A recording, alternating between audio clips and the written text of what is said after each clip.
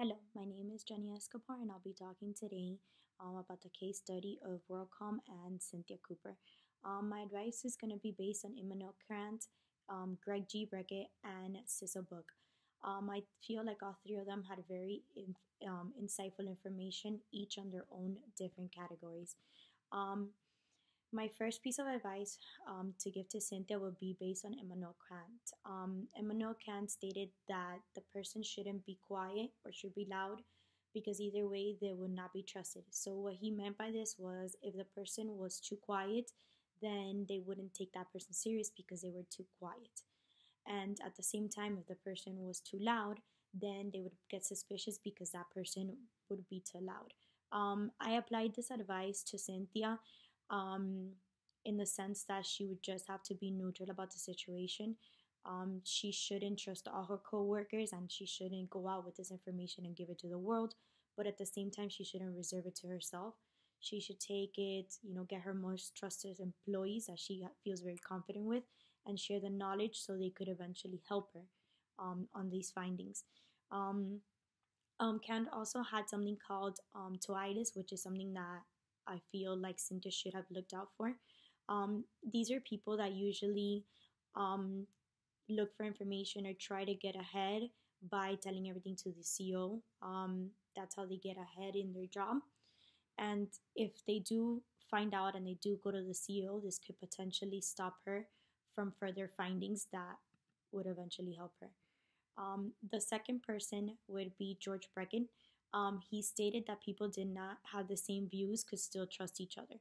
So that means that if she had a coworker that maybe didn't feel exactly the way that she did, maybe they could have both agreed on something and they could help each other. He also talks about basic trust, which is something that Cynthia was violated of. She felt betrayed by the company. She had worked in that company for many decades and she felt very attached to the company because she started very young. My advice to Cynthia would be to get a small group together of her closest coworkers to reduce other coworkers finding out about going to the CEO and to compile as much finding as possible to be able to present it to the Security Exchange Commission so they could go ahead and do something about this.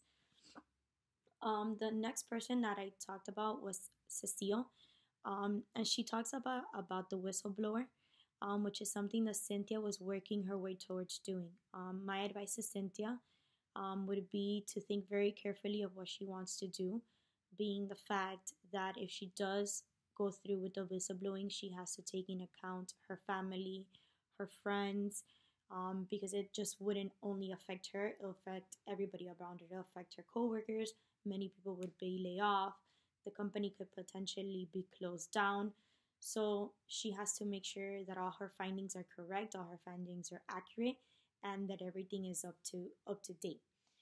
Um, According to Cecile, she also has to see which one weighs more.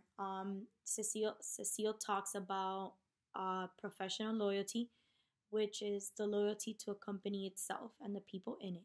So she has to decide whether her loyalty lies with the CEO, the CFO of the company as a whole, the people inside the company. Think about all the people that would get laid off and all of that, as I said earlier.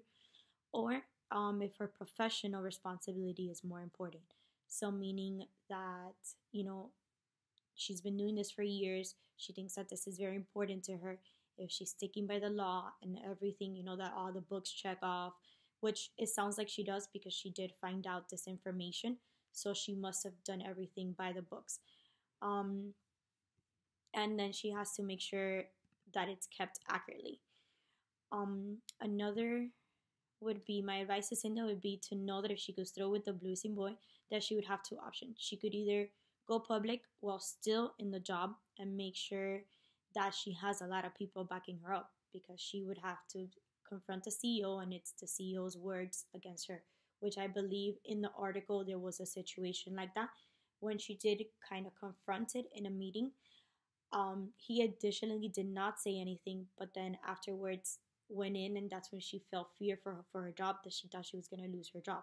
So she was already in the beginning experiencing this kind of information even before she started working on taking it public. Um, And then she has to, or she has option B, which is just to make sure that she has a job security. So pretty much leave quietly, get a stable job, and then after all of that happens, then go ahead with all the information and then go public. um in conclusion, whether Cynthia decides to go forward with it or decides not to, she has to understand that based after 2002, which is a good thing, and it actually, this act came out after WorldCon and many other companies did the same fraud situation. They came out with an act called the Sarbanes-Oxley Act. What the Sarbanes-Oxley Act is, it protects whistleblowers from being discriminated. So kind of what was going to happen to Cynthia, it kind of protects people from being discriminated. It stops companies if they do want to stay in that company and the company does not close down. It stops them from them being fired or from them being sued. And then there's also another section, which is section 4.1, which states that they must present all materials of balance sheet of the balance sheet. This is something that happened in WorldCom, where they moved, I believe it was $400 million to another account just to make up if the business did fall. It was in what they claimed it was for if the business did fall or had a low year, but there was also finding that they were moving some of those funds offshore. So it was, that law is just to make sure that there is no fraudulent movement and that all the books are in record and that everything is kept up to date.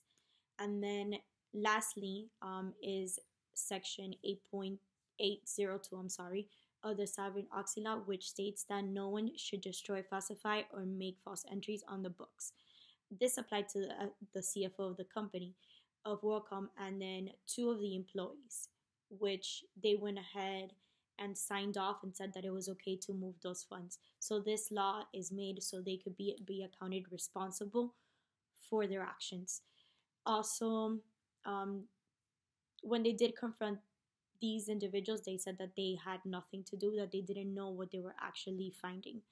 In conclusion, I think that these were all automation rules that were made to protect businesses, and I also believe that Cynthia has the law behind her if she did want to go public with this information, but at the same time, she does need to weigh in if it's worth it for her and her family, or if it's something that she wants to go through it at the end, because it's her choice and it's a really big responsibility. But in my opinion, I feel like she would go through with it.